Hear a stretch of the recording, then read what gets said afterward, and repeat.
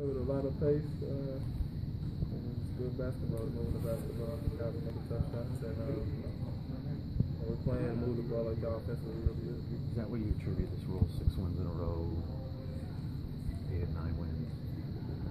Just playing, wanting to win every game. Guys are just hungry right now. You know, it's a key time on our schedule right now, a key time in the season, so guys are just grinding and really locking in. There are games to take advantage of, that what you mean? No, I'm not saying that, no, none of that, but we just know that these home games that we have, we need to take care of. Right. Do you look at where you are overall? You lead the division now, second in the conference. It's so early.